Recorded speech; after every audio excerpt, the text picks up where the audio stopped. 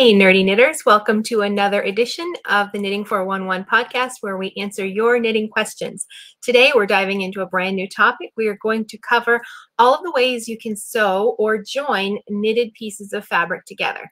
Today, we're going to focus on mattress stitch and 3 different ways: stitches to stitches, rows to rows, and stitches to rows. So there's a lot to cover with that. Plus, we'll be answering your questions live on the air if you live in this video. If you have any questions for me about knitting or anything knitting related, you can pop them right in the chat and we will answer them today. We will start with our knitting news while some people are starting to join us. Now, I don't know if you've ever heard of the book called The 100-Mile Diet. I believe it was a Canadian couple. I can't remember. I read it such a long time ago. It was about they spent a year just eating locally grown or raised or sourced food that was with 100 miles of their home. And I thought that was pretty neat. And then I ran across this article about something called the 100-mile blazer. And a designer had the idea to source everything he would need: the dye, the yarn, the weaving, all of the processes to knit a garment or to create a garment. It's not a knitted garment, but it does use yarn. All of the things needed for that within a 100-mile radius. He's located in Toronto, so he stuck to a 100-mile radius of the Toronto area. So I've got the link there. You'll find it down in the video description box. It's a really interesting article. You can go and see a picture of the finished blazer. So this Toronto designer, his name is Smythe. It's part of the Holt Renfrew. It's a department here, a store or a brand here in Canada. And it's part of the Campaign for Wool, which is something that the Prince of Wales is a patron of. It's to raise awareness for wool, and it's as a renewable resource, and everything that, of course, we as knitters know and love and appreciate about wool, but a lot of the world might not know. So it's to raise awareness for that. But so the goal of this project was to educate consumers with the benefits of wool and to help revitalize Canada's domestic wool industry, because we have sheep here. So it started with, I'm going to walk you through the 5 different things that you'll find in this article as well, but I just thought it was really interesting. It started with the wool, obviously, and you can see a picture of the sheep right there. And these sheep are from Pine Hollow Farm near Norwood, Ontario. So that's within that 100-mile radius of Toronto. Now, the specific sheep breed, it's a pure breed cross flock called Norbele. It's a mix of a Rambouillet sheep, which is a cousin to the merino sheep, so we know that's going to be soft wool, crossed with a Romney, and then, which is a breed that originates in England, and then a third sheep, but that one is a secret, I guess. They don't say the other breed in there. So this is the Norbele sheep. So it started with the wool. So the woman who owns these sheep, she had their fleece cut off and removed, and then the fleece was sent to a mill, Hancock's Wellington Fibers in Elora, Ontario, and they spun it into yarn. And it took 5 days from washing to spinning to get all of that done. And then that yarn was sent to be dyed at the Iron Cauldron Colorworks in Toronto. And in the article, it says it was about 80 pounds of yarn, and it took him a month to dye all of it. So this is really a big process. If you think, of course, we know how long it takes us to knit a garment, but when you think of clothing in general, when you've got to source all of the resources, the wool, and then get it spun, that took 5 days. And of course, the time it takes to dye it, which in this case was a month long for 80 pounds of wool. And then after it was dyed, it was sent to be woven into its final fabric, which was going to be a herringbone tweed cloth. A weaver based in Toronto. Her name was Deborah Livingston Lowe, and she's also the manager of the project. And she was keeping track of how long it would take her to do. So it was the equivalent of, if with her loom, she's got the treadle type loom. I don't know much about looms, but the type she has treadles, and she estimates that it was the equivalent of walking 66 kilometers to make all of the fabric. So after that fabric was created, of course, it went back to the designer, Smythe, and it was turned into its final garment. So I just thought that was really interesting to see all of the steps in the process to create a wool garment. And if you'd like to read that article, of course, I've linked it down below. So before we get to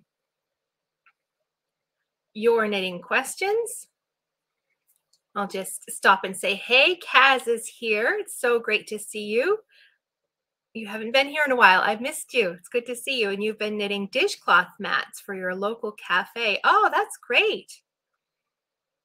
And your husband, Rob, your husband knits too on a round loom blanket for beds, and you're putting them together. Oh, wow. You guys are busy. And you love to knit stripes blanket with different colored yarn. I'm not familiar with King Cole yarns. Well, you could always pick your own combination and make your own blanket. Let me think. If you need a pattern, Pearl Soho has some really simple but really pretty striped blankets. I can't remember the names of them, but if you go to pearlsoho.com and just type blanket in the search bar, you'll probably get a lot of choices there.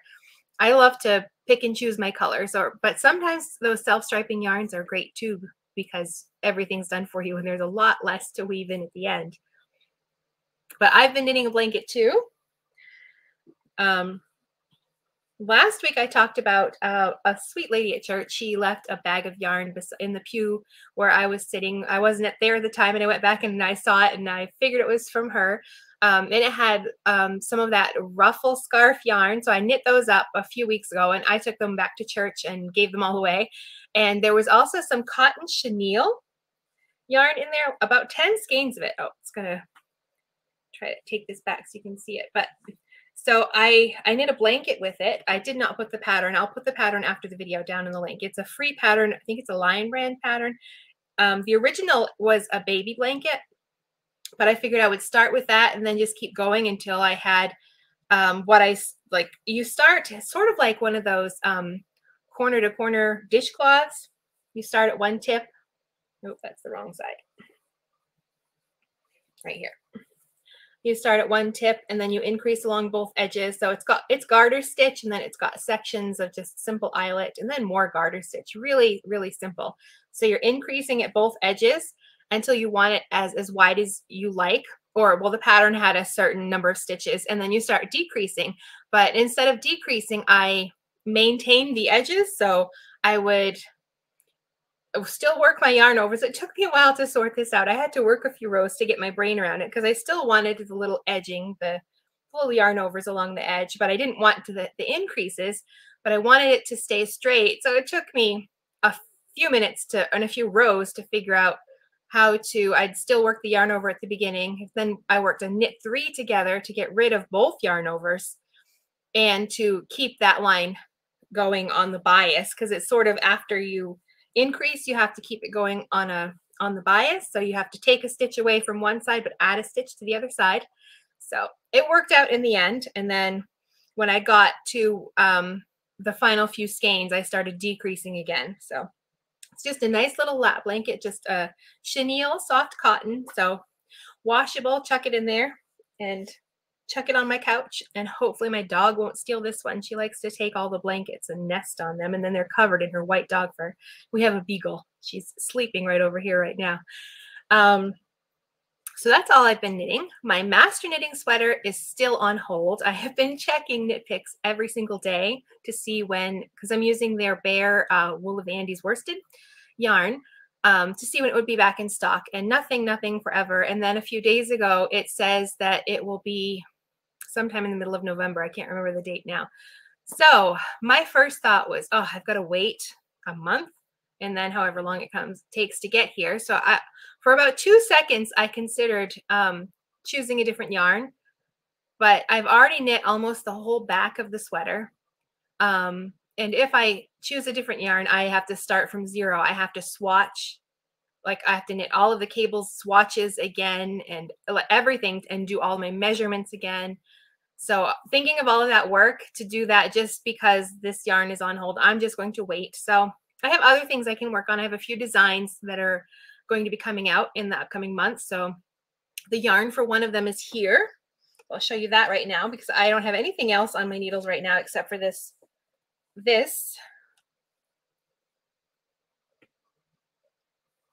these yarns.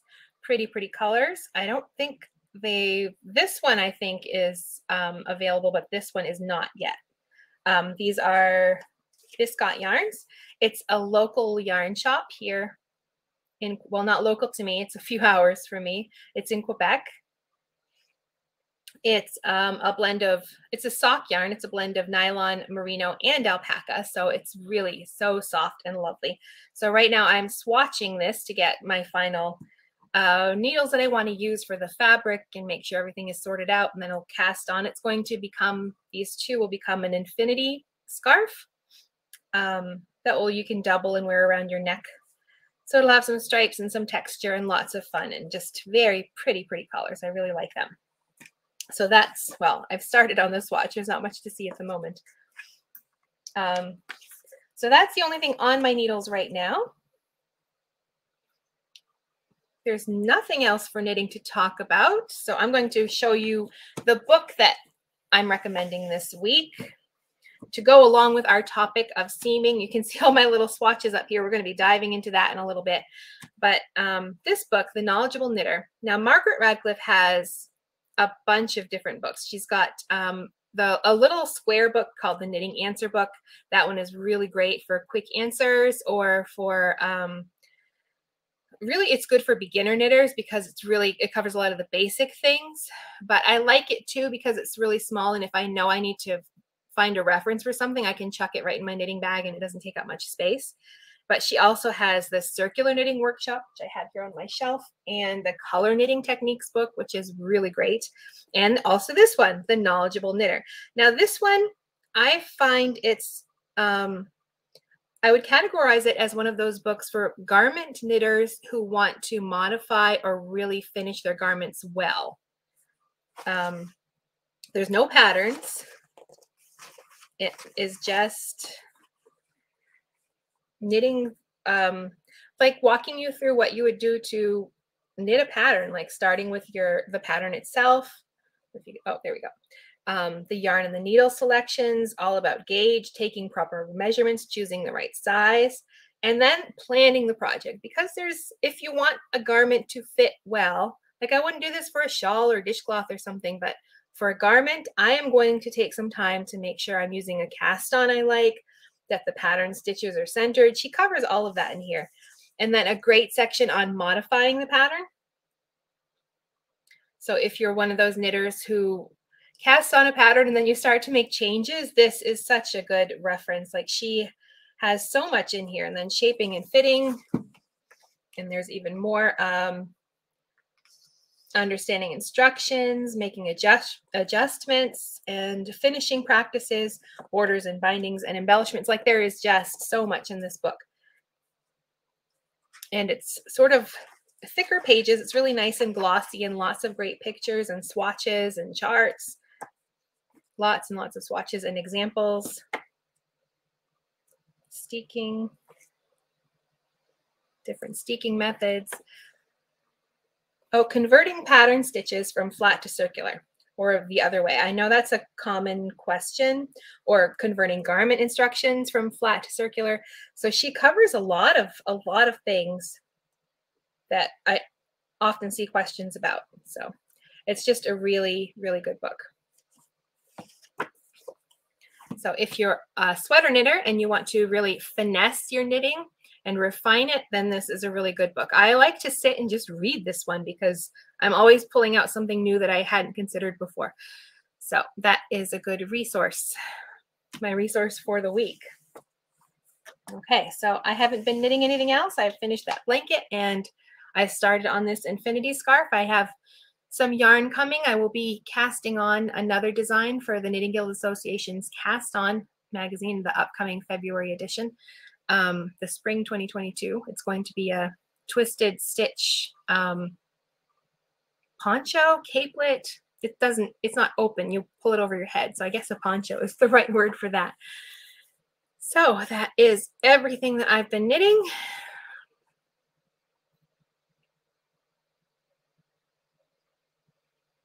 Kaz, you're busy in the comments. Good to see you there. You're in England? Yes. Your 18-year-old daughter. My daughter is 18 too. And she's crocheting. Oh, that's awesome. My daughter's not, she likes to watch me knit, but she's not interested. She's thought about doing crochet because she loves all the little amigurumi, the little figurines and things like that. So maybe she'll start doing that. She's really into art. She loves to draw. So that is her creative outlet. Okay. So before we move into knitting questions and our community questions, I wanted to address, we have had a lot of back and forth about this class, about fixing your knitting mistakes and reading your stitches too, because they sort of go hand in hand.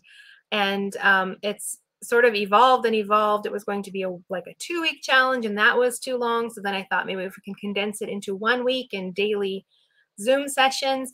But some of the feedback I've been getting is about time, like the time factor. Asking somebody to show up every day for an hour on a daily schedule for something like this is a bit much. I mean, people work, people have other activities.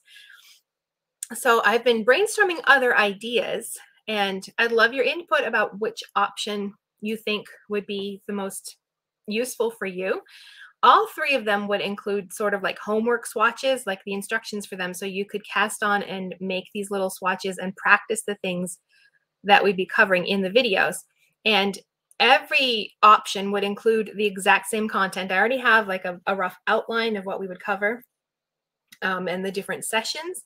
So the first option is the one that we had settled, or I'd settled on before, would be a daily 1-hour Zoom for a week. You'd have little homework swatches that shouldn't take you any more than half an hour to knit them before the next session. But like I said, it's a time factor. A lot of people don't want to devote, you know, an hour every day plus time to knit the swatch to make sure they're there for the session. And even though you could watch them, the recorded sessions after if you missed the live. But the second option I thought would be, I already have the content like outlined. I just would have to make the videos. I could pre-record them like I would for YouTube videos, but these would be private videos that only you would have access to if you're part of the course. And you would still do those little swatches so you can practice and you can do them along with me. Like I will demonstrate the different mistakes and how to drop down and fix different things like lace and rib or garter stitch or all of those things. So you could knit the swatch and you could follow along and do it with me.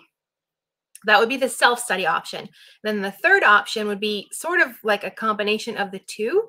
You'd still have your swatches to practice and you'd still have the pre-recorded videos, but then like maybe a week after that session, we would do a live stream like this, where, but it would be private only for people who were part of that self-study program, where they could ask any questions they have and get their questions answered. So those are the 3 options we're at right now. Before I narrow it down to one, I need some feedback, and I'd love to know which one would suit you best. If this is a little course that you would like to take, it would still be videos. It would probably be 4 or 5 different videos you'd watch, but you could watch them on your own if we didn't do the first option. So whatever is interesting to you, I'd love to know. I'd love to know which option would suit you best, because I'd like to create something that's helpful.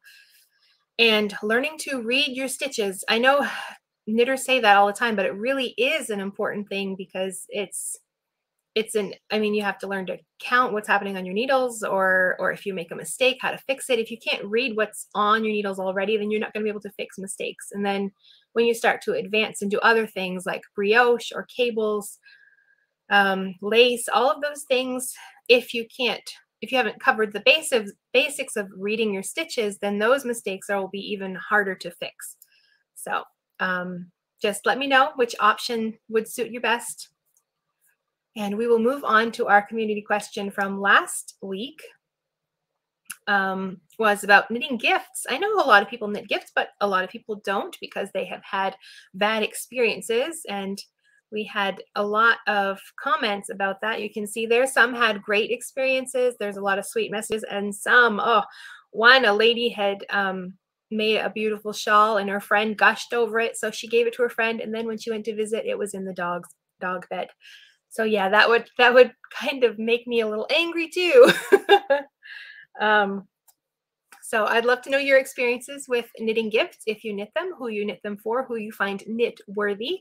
I love to knit gifts. I'm not super attached to my knitting once it's off the needles and I'm on to the next thing. Maybe that makes me a process knitter. I don't know.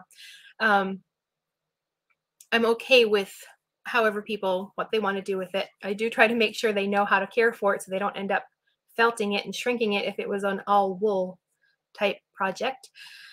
But yeah, I knit for other people as gifts. I haven't run into much. I've only had a few people ask to knit specific things, and I usually tell them that it's usually like a picture of a sweater they see on Facebook or somewhere. And they'll ask, oh, could you knit this? And I'm like, it would be cheaper to buy it because, you know, it takes a lot of time to knit a sweater. But anyway, if you have experiences or stories to share about your gift knitting, I'd like to hear them. And if you want to go over and answer that community question, I left a link down below for that too. So we're going to dive right into our topic for the week, which is about joining our knitting. Now I say joining because you can join things in different ways. You can seam pieces that are bound off already, or you can join pieces that have not been bound off yet where the stitches are still live on your needle. Then you could graft them together. You could use a 3-needle bind off. So here are some of the methods. Today we're going to focus on bound off pieces. I've got little swatches here to demonstrate those. So we're going to show how to join, you can see right there a little swatch, how to join these different pieces together. And I'm going to focus on mattress stitch today because that is my preferred method. The other ones I've listed here, I've looked through all my technique books. These are the most common that I found: mattress stitch, back stitch, overcasting, and slip stitch crochet. All of the other ones are similar to a sewing technique. If you've ever sewn anything, then you know you have to put the right sides together and sew them, and then you can turn it so the seam's on the inside and you can see the front of your fabric. But with mattress stitch, the front of your knitted fabric is always facing you. So as you're making your seam, you can make sure things are looking correct. If you're using one of the other methods, then you're not able to see the right side of your work because those edges are, the right sides are facing each other so you can seam them together. So that's why it's my preferred method. I don't have much experience with the other methods because I haven't used them very much. So I'm going to have to practice those before our next live stream so I can demonstrate them for you. But I do have some experience with mattress stitch. Level 2 of the Master Hand Knitting program was really focused on that. I've got some of my swatches from the program right here.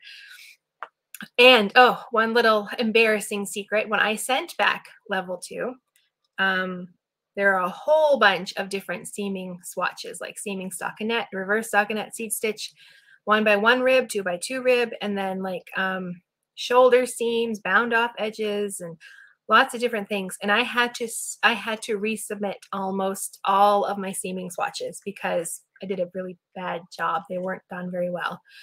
So it takes practice. So I have included a link.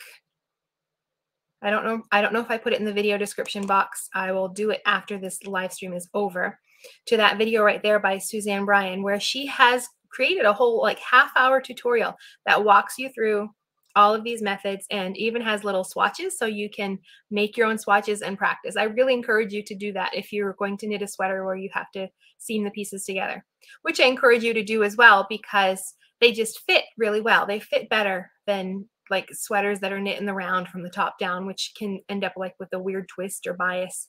When you seam the pieces together, you keep them in their place and they hold their shape a lot better.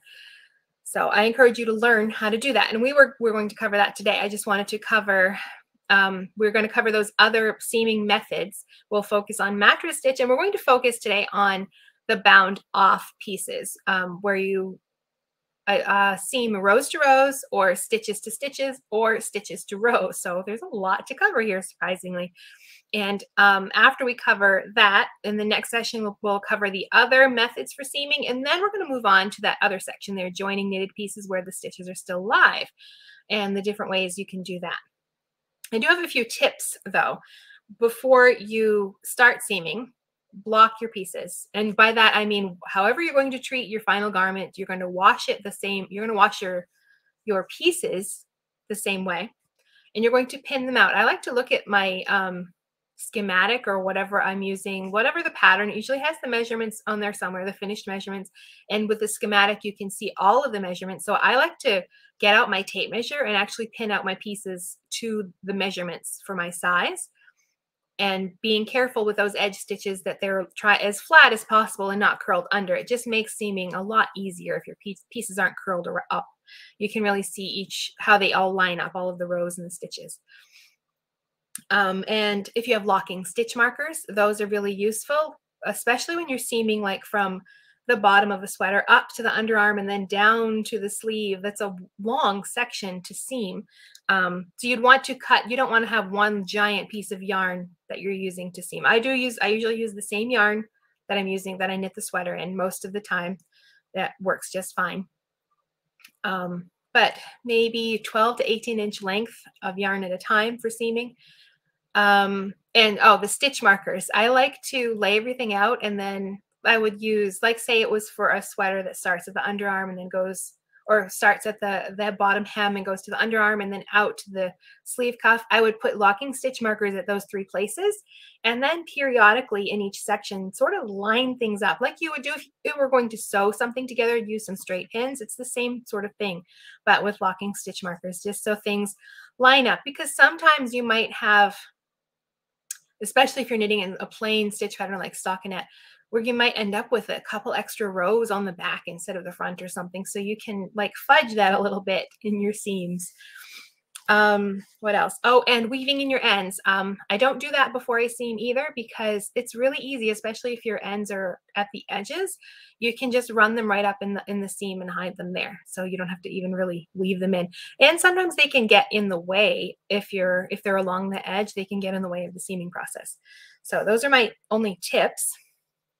Okay, so we're going to move in to the demonstration for this. Looking at my notes here real quick to make sure I haven't missed anything. Oh, one more tip I didn't have on here. No matter what stitch pattern you're using, you can use mattress stitch with different stitch patterns. I'll show you my swatches here in a second. But my preference is to do them with stockinette, because it's just so much easier to see a stockinette little V stitch. So whenever you're knitting something and you have to do a seam with it, you don't have to put the stitch pattern all the way right to the edge. You can have like a 1 stitch selvage stitch at the side, and I like to work mine in stockinette, and that just makes it really, really simple. Okay, so I'm going to move into the overhead camera, and we're going to look at these 3 methods. All right, we'll start with some of these are all mattress stitch swatches. Get that closer. So you can't, if I pull it apart, you can see where it's sort of joined in the middle, and I've even used a different color of thread. So it just makes your finished project look almost seamless. It's more obvious in reverse stockinette. Now the technique is a little bit different in reverse stockinette. You're sort of joining your smiles and frowns as you go. But I think even if I had to do a reverse stockinette fabric, I would still do a selvage stitch in stockinette just to make it easier, because it's a little more noticeable, I think, in that fabric. You can make them even in seed stitch. Oh, this one was one that did not pass. I did a terrible job of you can see the bulk of the seam right there. My knit 1 purl 1 rib was not very good. And we're also going to look at this, where you are seaming stitches to rows, where you've got fabric going in different directions here, and how you would work that, which is sort of a combination of the other 2 methods that we're going to discuss today. There's that seam along the back. So there's a few examples of what we'll look at today. Okay, so we'll start with the most basic, which is rows to rows. We're going in this direction and combining and connecting rows. I'm going to try to move my camera in a little bit here so you can see what I'm doing. There. All right, so I'm going to use this. These swatches are in bulky yarn. I'm going to use bulky yarn Same kind of yarn, just a different color. And you'll need a tapestry needle. This is bulky yarn, so I hope I have one that is big enough. I think I do. And I prefer, I should put a link for these two down there. I think I got these at Knit Picks. These, they have like a bent tip. I prefer these for weaving in ends and for seaming. I just think they're a lot easier. So you're going to take your length of yarn that you're seaming with and thread it onto your needle. And before you can start doing a mattress stitch, you do something called a figure 8 join. It's one way to join the pieces together. And it's really simple. First, you have to know what you're looking at. You have to be able to read your stitches. We see our columns of stitches. All of these V's are stitches, and there's columns of stitches. And this wonky column over here, and this wonky column here, that's our selvage edge. Those are the stitches that will be hidden in the seam. And the stitch right beside them, right there and right there, those are the stitches that will be seen when they're seamed up. Like you can't see our selvage stitches here. They're hidden on that side. Those are the stitches to either side of the selvage that you'll see here. So what you do is you're going to, if you pull your knitting apart, you can see there's little bars. That's just a running thread that goes between each stitch and connects them all. That's what we're going to use to do our seam with. So we're going to be connecting right in that little ditch between that selvage and that first column. And we're going to be connecting it to this little ditch between this selvage column and this row of stitches. So you start with a figure 8 seam. You can start with either one. We want to start right at the bottom along that cast on edge. So we look at our selvage column and we're going to just insert under both legs between those two columns. So we've got our selvage column here. We'll get in focus, sorry. We've got our selvage column. It is still, I steamed these a little bit because they're acrylic, so I can't really lock them, but it's still curling to the back. I think you can still see there. So we've got this selvage row or column, and then this column, we want to put our needle as close to the cast on edge as possible between those two. So I like to come, wiggle it around. There's the cast on edge right here, and I'm in between those two columns of stitches. So I'll pull my yarn through, but I'm going to leave a tail. You can weave that in later. You're going to repeat that on this piece, coming from the front to the back, just along that cast on edge between that selvage stitch. Oh, and you can see right there, if I pull it apart, we've got a little hole right there between those two, right there. And now to complete the figure 8, we go back into the same place on this piece. Got a lot of yarn bits flying here, so just try not to catch the seaming yarn because it will make it impossible to weave it in after. So you come in from behind again. And if you look at it, you can see it looks like a figure 8. That's why they call it a figure 8 join. So you can tighten it up if you want just a little bit. So our pieces are joined. And then at this point, we finished on the right. So we're going to go back and forth. We finished with the left piece, I should say. Let me move this in a little more. Okay, so our last thing we worked into was this left piece. So now we're going back to the right piece. And we're going to go back and forth between the two. And from this point on, it's really simple. You just want to remember you're going to be in that space between those two columns of stitches on each side, and you're looking for that running bar. So you go in where your yarn is coming out of. That's where you go in, and you can look for that running bar. It's right there. And you just bring your needle back to the front, catching that bar, and that's catching that row. And then you move back to this side. Pull it apart if you have to. You're not going to hurt your knitting.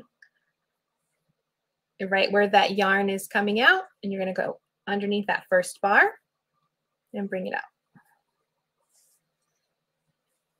Oh, I should have made a longer yarn. This is pretty short. Okay, and then we go back to this side, go back in where that yarn is, come up under the next bar, staying between these two columns of stitches. You see how I'm between the two columns? You stay right in there, catching a running bar. Now, some people like to catch 2 bars, but I just think it looks neat to catch 1. You can get a bit messy if you're trying to catch too many bars. So we go in where that yarn's coming out, catch the next bar, come up. You just repeat this for the length of your fabric. Go in where that yarn is and come out under the next bar. And I can't really do much more because my yarn is a little too short. But as you progress and you get up a couple of inches, you can stop and you just basically pull them. And this is why you want to make sure that you're not accidentally putting your tapestry needle into your seaming yarn, because it will get stuck and you won't be able to pull this. So if I pull it, it sort of zips it closed. I've got that bright orange yarn, and where it's seamed, you can't even tell that there's orange yarn unless I pull it apart and look at it.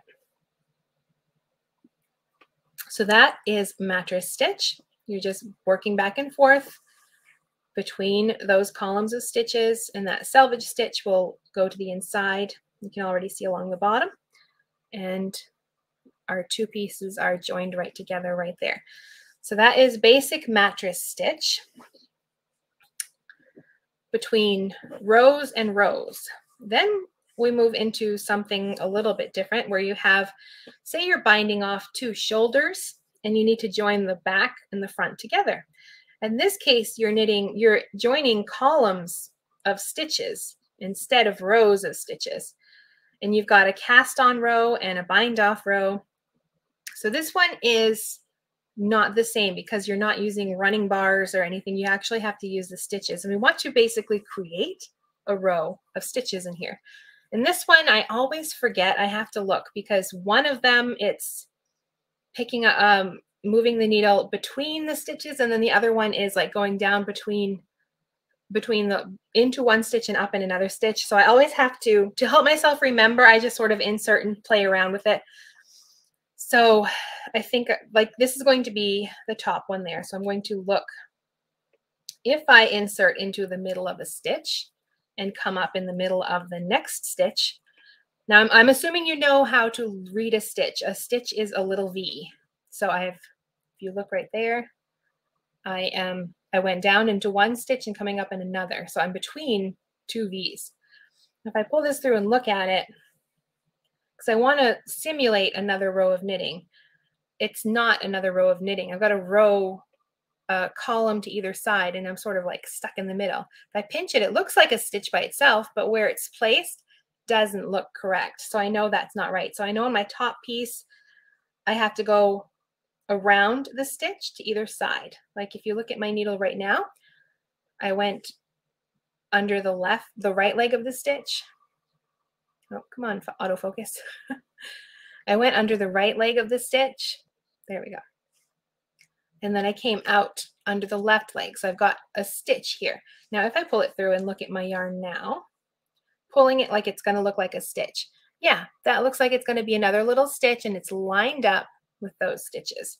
So for my top piece, that is how I'm going to pick up each section. You're going to go in and out in the same part, but it will be around a stitch to either side of it. So that means for the bottom, or the front of our sweater, if this were 2 shoulders of a sweater, let me show you first if I did it the same as the top piece, where I'm going around a stitch. Now it's going to go this way because my columns are going to, I want my column of stitches right there to look almost seamless. So if I pull that tight, that stitch is a mess. That's not how that's supposed to look.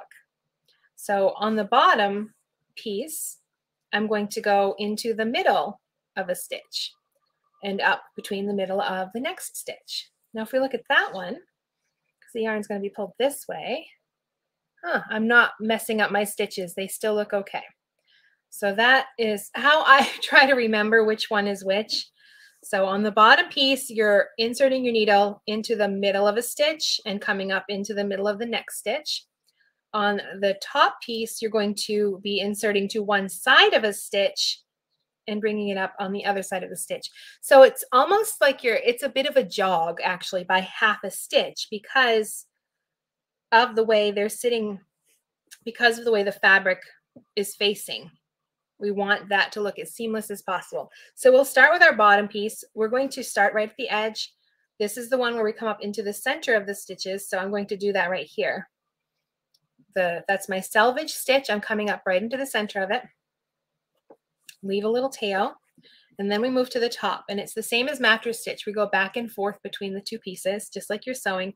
And this one, I'm going to go under both legs. I'm going to catch that whole stitch and pull my yarn through. Try to keep my tail out of the way. And then it's sort of like mattress stitch at this point. You're going to go back in where you came out on your previous one. And on the bottom, it's in the middle of a stitch. So I come up in the middle of this stitch right here. And then I go to the top, go down where that other yarn is, and we're going around the stitch this time on that piece. And then back in where the yarn is, back out between the two stitches, or between a stitch. So it's the same idea, back and forth, go in where your yarn already is. On the top, it's around the stitch to the right leg and then under into the left leg.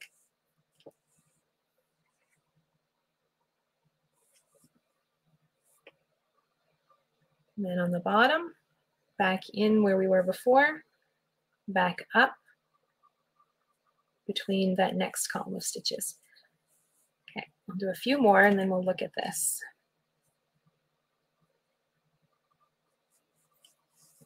Just lost my thread. I guess I'll stop there.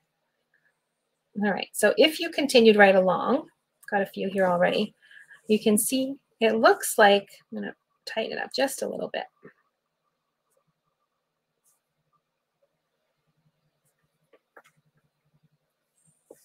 It looks like another row of knitting, very, very loose row right now. And of course, it's in a totally different color than I would use, but it's lined up like it's just another column of stitches. So you can leave your seam, your seaming thread exposed if you wanted to. The pieces are all joined right there on the back. So you don't have to zip it up. Like if you use the same color yarn and your stitches were the same side, you get a seamless join right here. You wouldn't see it like you do on the mattress stitch here. You can't see where the seam is. So if you leave it exposed on this one, you won't be able to see the seam. Of course, you're working in the same color, but you can also zip it up, but you will see,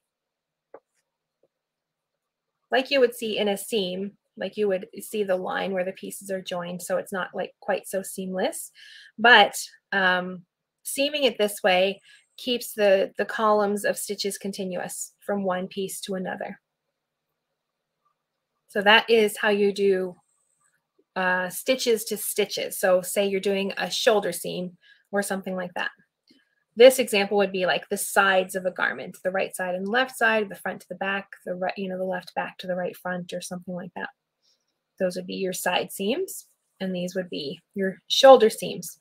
And then we move into the last example of this, which is stitches to rows. So you're combining the two. So this happens when you want, say you're knitting you're adding a sleeve to a sweater.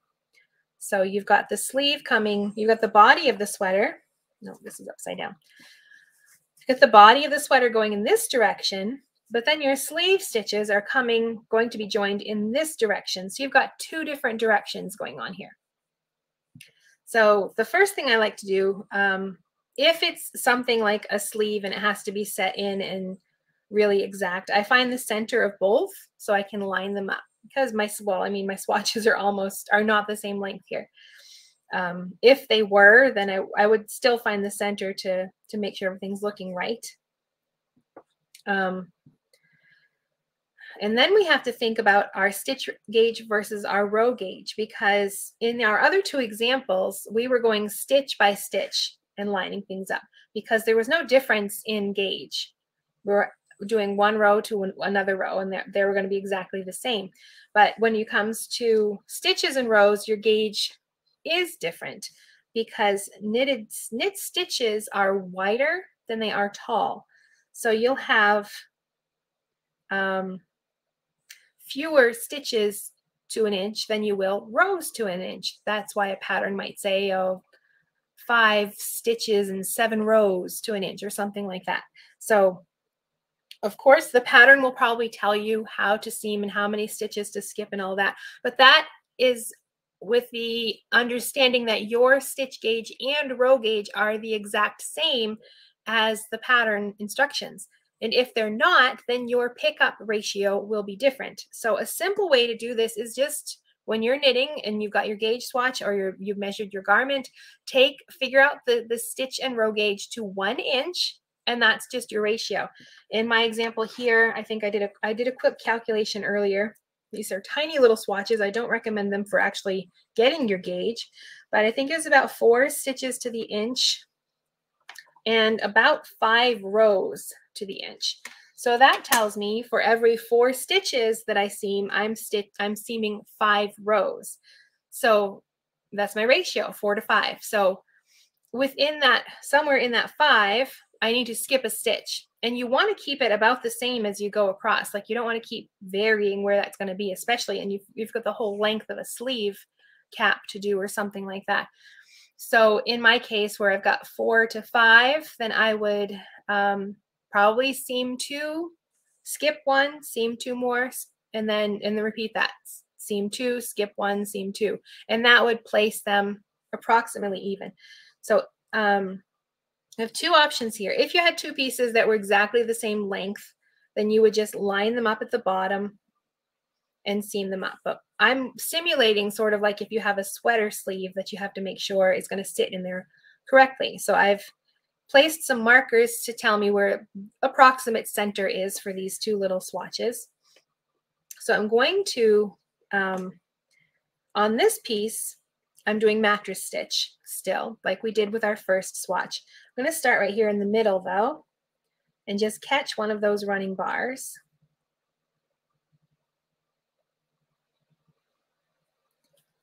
And then that gives me the center, and I'm going to work out in this direction and then work from the center out to that direction. And that will help me keep things lined up. If I were knitting a sleeve, if this is just 2 straight pieces, it really doesn't matter. So that is our first mattress stitch seam. So now I would start over here. I like to flip it a little. So we just did a shoulder to shoulder seam, and we know on the bottom piece we have to go into the center of a stitch and up through the next stitch. So that's what I'm going to do here. Keep my marker out of the way. Okay. Probably can take that one right out now. And then it's the mattress stitch seam. So we go back in where I was, look for that next running bar, bring my needle up. And then I'm back to the stitch or the stitch right here in the center, come up through the next stitch. So that is 2 stitches seam. So I know I want to skip my next one.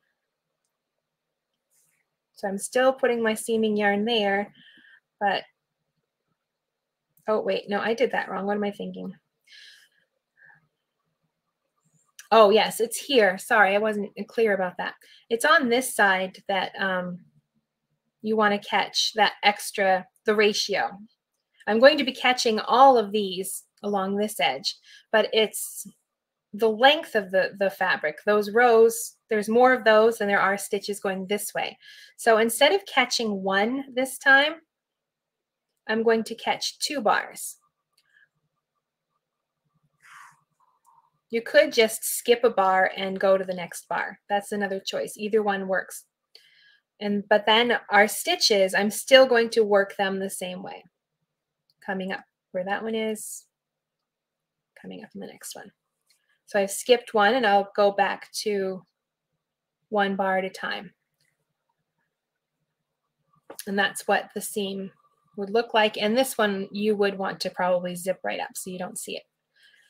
And then you would take your yarn and go in the other direction, remembering your ratio. You pick up, or you seam 2 stitches here, and then I would like pick up 2 bars here instead of just 1, or skip a bar and then back there.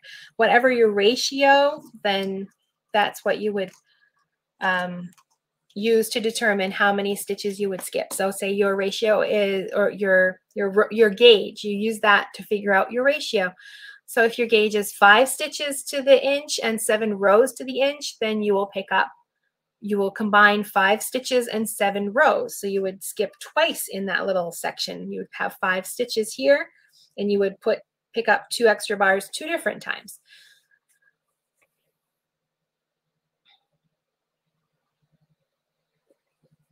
There, I hope that is understandable and at least an introduction to that. That video, though, that I think I have the link for it down below. If you want to practice this, and I encourage you to do it. I don't have a video about it, but Suzanne Bryan has one, and it covers all 4 of these things, or all three of these methods. So you can get a really clear explanation of how those work. And then you'll be ready to knit your own seamed garment. Oh, let me get a quick drink.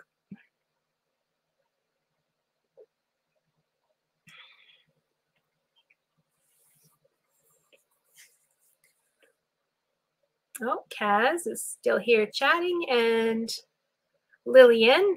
Hi, Lillian. Nice to see you here. Okay, so that covers our discussion for the week. So that is mattress stitch, a basic overview of it. Next time, we were going to look at back stitch, overcasting, and slip stitch crochet, the 3 other methods. But mattress stitch is my preferred because you can see what you're doing from the front of the work. So when you pull that seaming thread together and your seams come together, you can see if you've messed up or it looks messy, you can pick it out and redo it. It's harder to do when the right sides are facing each other and you've finished a seam and then you check the right side and it doesn't look good, so you have to pull it out. With mattress stitch, you can look as you go and make sure things are looking correct in the way you want them to. Okay, so our next session will cover those methods because they do have their uses as well. And then we're going to look at joining live stitches. Our examples today, all the stitches were bound off, but you don't have to bind off stitches. You can join them live. So we'll cover the basics of that as well in our next session. Now, before we wrap up for the day, we have a new community question. If you want to head over and answer it, you'll find the link down below. You can leave your comment down below or in the chat. Tell me your opinion about straight needles. Do you love straight needles? Do you hate them? Or are you ambivalent or other? I started on little double pointed needles, my first project, because I did a washcloth, and I was, my sister-in-law sent me to the store and told me what to buy. And I picked up that package and it had 5 needles in it. So I was like, oh, this is a great deal. I get 5 needles. Because in my mind, I only thought I needed 2, but it wasn't until later that I realized you'd use all your double pointed needles to knit small things in the round. But then my next set was a set of straight needles. And honestly, I didn't really love the way they kept hitting my arm when I was knitting. Maybe it's just the way I held them. I'm not sure. But then I got some circular needles, and I knit almost everything between double points and circular needles. So you can go answer that. Tell me how you feel about straight needles. I have been meaning to explore like people who they use the really long straight needles and they hold it under their arm. That looks really interesting. So if you do that, I'd love to hear about that and your experience and how that works for you. And we're about to wrap up here. Thank you for joining me, Kaz and Lillian, and everybody else who didn't leave a comment in the chat. Thanks for hanging out with me. If you have questions for our next episode, which will be in 2 weeks, then you can leave them down below the video description box. You can leave a comment down there. If you're catching the replay, then leave a comment down below the video. Or if you're over on the community page of the Nerdy Knitting community YouTube page, then you can look for this picture and the latest one I post, and I have the date for the next live stream, and you can leave your questions right there as well. And I always check all those places for new questions so that I can answer. And thank you for joining me today. And of course, thank you for your support, for chatting and being with me today and hanging out. And if you like to get nerdy with your knitting, I'd love it if you'd subscribe, click that notification bell so you know when we're live streaming next time, which will be in 2 weeks.